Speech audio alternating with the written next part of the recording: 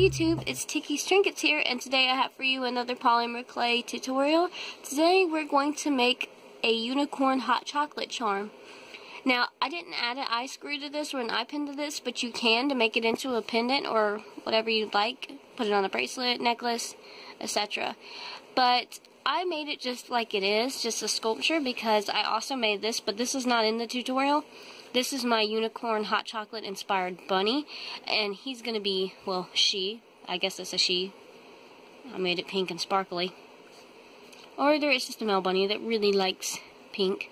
Either way, it's kind of hard to do this, but I'm going to glue the cup, like dropping the hot chocolate, onto the bunny, and she's going to be looking down at it, as you can see. And it's just going to look like she's kind of like drinking it. And as you can see, she has straws and a unicorn horn. But she's not in the tutorial, like I said. But that's just an idea. You can make a charm holding the hot chocolate, or you can make it into a pendant or a necklace or whatever. Alright, now let's get into the tutorial. I hope you all enjoy this. Bye-bye! For this tutorial, you're going to need the following clay colors. First, you're going to take the white pack of clay, and you're going to roll out 3 balls. One small, one medium-sized, and one extra small is what I'm going to call it. They're very, very small. They're all smaller than 1 inch. First, you're going to take the largest one, and you're going to take a large ball dotting tool, and you're going to press down in the center of the ball, like so. And then, using your fingers, push the edges of it around the ball shape to make it into a cup shape, like you can see here. Next, you're just going to cut off the excess to make it a flat rim on the top, so it'll look more like a cup, like I've done here. Then you can just remove the ball from the inside, like I've done here, and you could just kind of smooth the rim out with your fingers to make it more even. As you can see in this picture right here, this is where I've just smoothed the clay out. Next, you're going to take the next ball of clay, and you're going to roll this ball out, because we're making a plate to go under the cup. Just use whatever you have on hand to roll. I always use my X-Acto knife, as y'all know by now. Then, using the large ball dotting tool, you're going to indent in the center of the plate to kind of create depth on the plate, as you can see here. It's kind of hard to see though, but there is an indentation, and the cup fits perfectly inside of it, like I showed right here. Make sure the cup fits in it. Don't just guess that it will. Make sure it fits. But we're going to bake it like this anyway, so it's fine. Now we're going to take the last ball of clay, I'm going to roll this out into a thin snake, like I've done here. Next, you're just going to flatten this out with your X-Acto knife. Sorry for the blurriness on this picture. And after you flatten it out, this is what it's going to look like. This is a more clear picture, so it's easier to see. Then just cut off the rounded tips to make it flat on both ends, like so. Or even on both ends. If this is too much, like this was a little bit too much, just cut it in half. Then you're just going to fold it, making a C shape on the side of the cup. Make sure you blend that to the side of the cup as well. Here's an aerial view.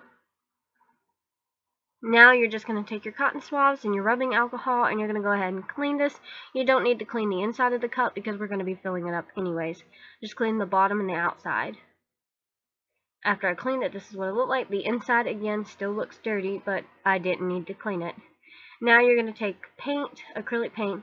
I recommend mixing white with this because this was way too dark. It looks perfect here, but it dries way darker. So make sure you mix white, or test it out by doing like a, like how you test out makeup by splotching it on your hand. Yeah.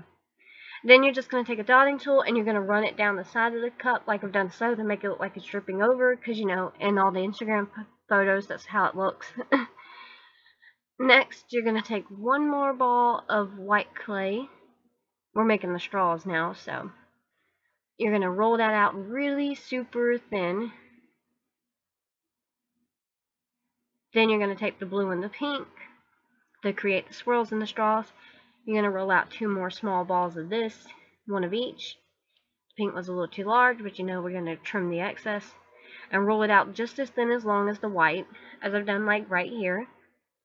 Then I just cut the white in this photo right here, I just cut all the white, blue, and pink in half, like I said before.